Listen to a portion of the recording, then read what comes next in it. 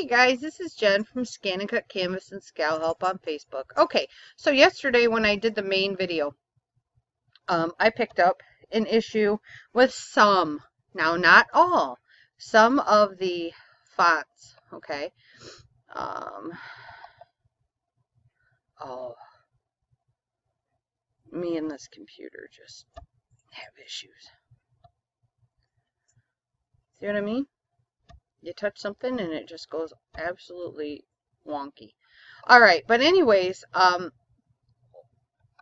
the old TTF converter, when you would have the holes that became present, you could easily go in and do a subtract, and that would rectify that. Okay, well, I did that yesterday. I went through yesterday, this morning, last night.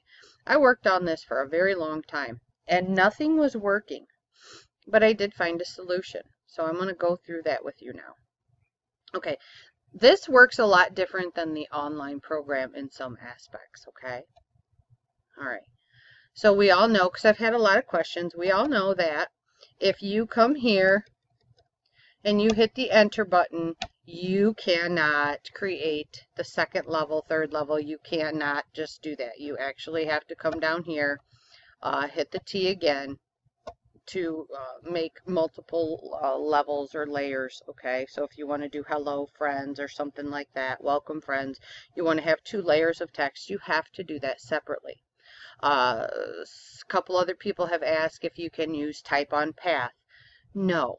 Understand, yes, this is a huge improvement, and it's a lot like SureCuts a Lot, but it is not SureCuts a Lot. SureCuts a Lot is a wonderful, very well-designed program with a lot of years under its belt. But this is a good try by brother, okay?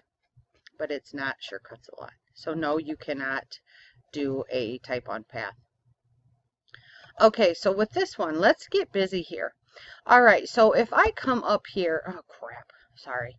I come up here and I want to separate this, okay? Oops, sorry here. I can't do the ungroup, okay? I'll tell you, me and this computer. I come to the process overlap. If I click divide, I'm in trouble, okay? Because I just seriously messed all of that up, okay? So what I need to do first, okay, is I need to separate all of my letters so that they are not touching. Once they are not touching, then I will come in here and click my divide. Now they are all free, okay? So I came in here and I went through and I did all of these separate things. I did the individual weld and the divide and the subtract. I tried everything, okay? Put them back together, and as soon as you do all of that, the dadgum thing goes back. Let's see if this will do it. Oh, come on. It will disappear. I don't know if I have to have them all together. Okay, see, so it doesn't matter what I do. It still disappeared. So I thought, how am I going to get that to remain? Well, I know in order to get this to remain, if I have an opening in my path, that cannot erase it. So what I needed to do was to just kind of put all this back. Me and this computer are gonna have words. All right, so I needed to have access to this. So that is why you have to separate it. Because if you don't, so let me type another one here. Okay, if you don't have it separated, it would also be nice if it would remember what you were using and type it again in that.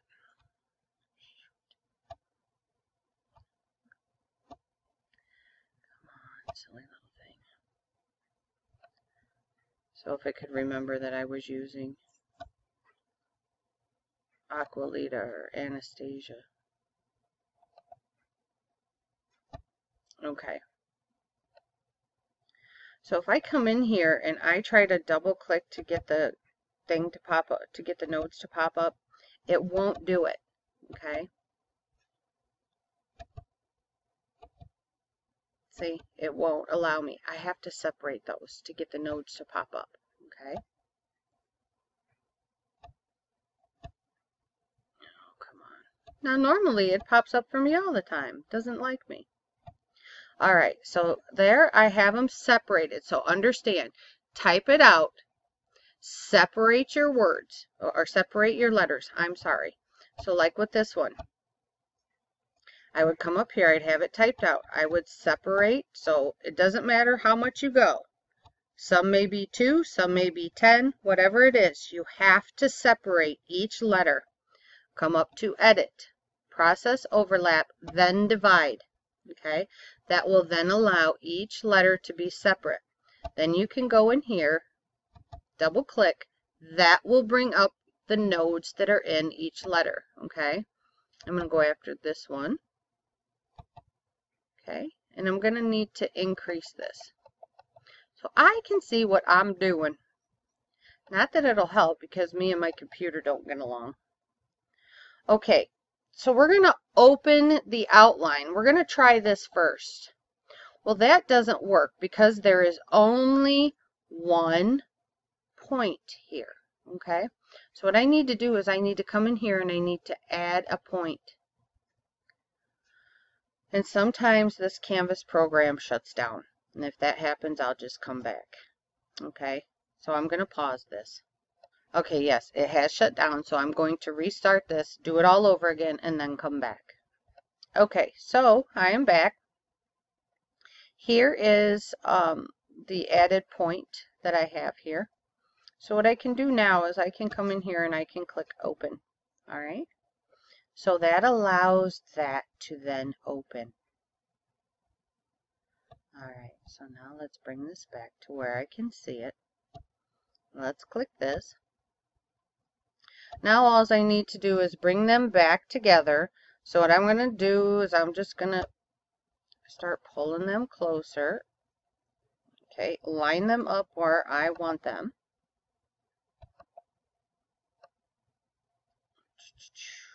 Get them as close as I visually want them. Let's go down just a little. There we go. Now remember, if you have your snap to grids turned on, it's going to put them about an inch or however much you have your grid line set to. Okay, I'm going to come up here to Edit, select all. All right, then come here to Edit, Process Overlap, and we're going to click Weld. Error. Oh.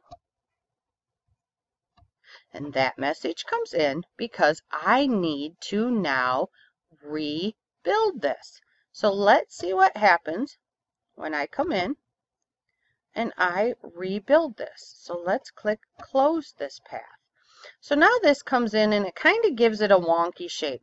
Well, you know what? To heck with that right now. Let's just click Edit, select all, Process Overlap, and Weld. That maintained that hole.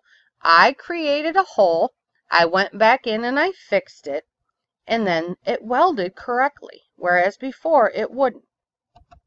So now, let's come back in here. Oh, I need to blow it up so I can actually see what I'm doing. Alright, and now, let's click on this. This should give us our little points here that we can grab and stretch out there. Let's grab this one because you don't want that bottom one too hanky looking. Okay, oops, all right, let's turn that. So technically I am creating the hole and I'm going to make it look, I don't know why that just did that. Hold on.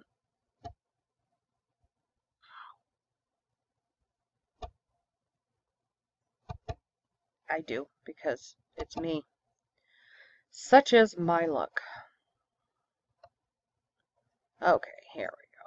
Let's get that back down there. Make it behave a wee bit better. Alright, now let me grab this one, pull it out there. And I went and I unclicked this one because I didn't want it to move symmetrically. I only wanted it to move on one side. Does that look okay? No. There, that's better to me. Oh, this computer, woo! Come on. Has one of those keypads that you click it once and it grabs a hold and then it won't let go. And it don't matter how many times you click it. Ugh. Takes a lot of getting used to. Okay, so to me, that looks fine. Now, if I wasn't doing a video, it would probably, no, that doesn't look fine. It would probably take me maybe 15 seconds to do it. Okay. There, that's much better. Okay. So that's how you can go about fixing your holes when they will not come in.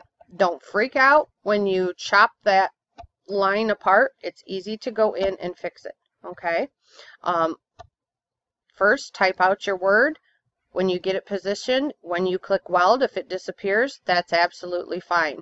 Click undo, get it back to its natural state. Go up to the line or the character spacing. Space them out so that they are not touching. Go up and click divide. That will then separate each individual word. Go after whatever hole comes up missing. Click on your nodes. Click create hole. That will create that hole or create a missing part. That will then, it's almost like it magically wakens that up. Then, before you try to weld it, go back in and click the close. Okay. Then take those little handles, those little dots that are there. Okay. So these things. Okay. Right in here. There's the curve. Try not to use the symmetrical handles unless you want them both to move at the same or opposite way. Okay. I usually only use the curve one. And then they'll come out separate like this right here. Okay, this one and this one serve this same point, but they will move separately. When you click them like this, a lot of times, well, normally, hang on, they'll move together. Okay. Yeah, see, now that point, they move opposite of each other. Okay. And that's not normally what you want. All right. If you guys have any questions, please ask in the group. I've tried to cover every little detail of this font thing because it is very important with this being their new program. All right, guys. Thanks a lot. Have a good day.